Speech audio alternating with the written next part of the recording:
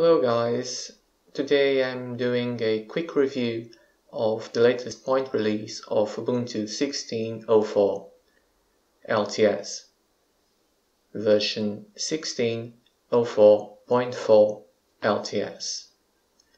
This is just a point release, so there's not much to review, but for people that are installing this from scratch, the ISO files include the latest bug fixes and other upgrades, so that you don't have to upgrade as much as you would have to if you installed it before this 0.4 release.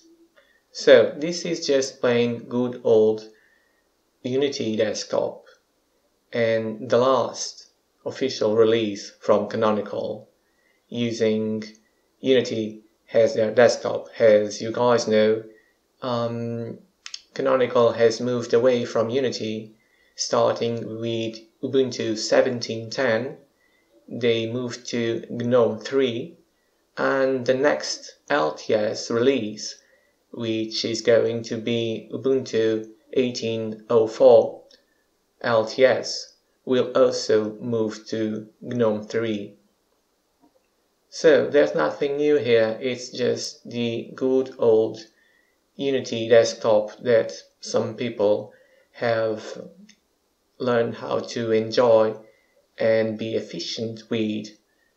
I was one of those people, although I also enjoy GNOME 3, and probably right now I like it more than I used to enjoy Unity. So let's open Resource Monitor to check how much RAM this release is using after booting, and as you can see, it's 1 GB of RAM. Let's check which version Firefox is running. And it's version 58.0.2.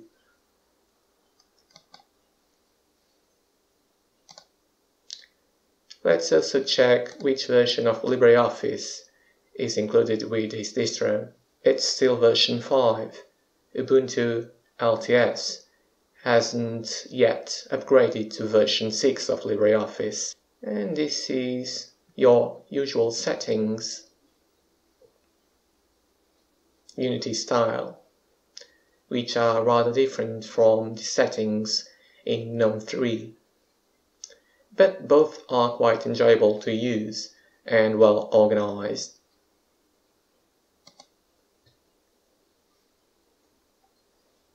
Now let's open a terminal and check which version of the kernel is installed.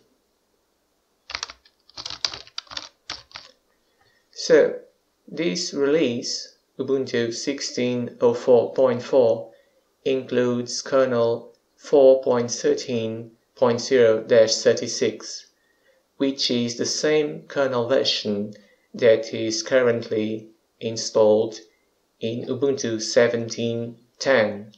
So they've backported that kernel from Ubuntu 17.10 to Ubuntu 16.04. Let's run the Spectre Meltdown checker script.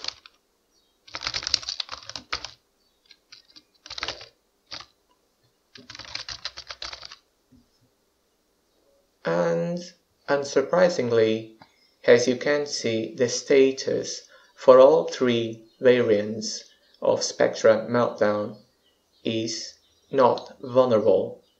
This kernel is now fully secured against these vulnerabilities that were disclosed earlier this year. This is a safe kernel to use, which is quite important since this is a long-term support release. Let's skim through some of the bug fixes between Ubuntu 16.04.3 and this latest point release 16.04.4. So first, there's obviously some installation bug fixes. These ones are related to the installer software itself, so that people installing it for the first time now don't have to deal with those bugs that were affecting the previous releases. There are also upgrade bug fixes. These bug fixes smooth out the way for future upgrades into later releases of Ubuntu. For instance, if you want to upgrade from Ubuntu 16.04 LTS to Ubuntu 18.04 LTS. And most importantly for desktop users, these are some of the bugs that were fixed for the desktop. As you can see, there was some important Xorg bugs that were fixed, and also bugs affecting GNOME software, Firefox, Mesa, Compiz, and the Unity desktop itself. As you can see, there were quite a lot of bug fixes affecting Unity. And finally, also some server and cloud related fixes. Thank you a lot for watching this video, and please, if you'd like to watch more videos like this one, hit the subscribe button below. As always, use Linux long and prosper.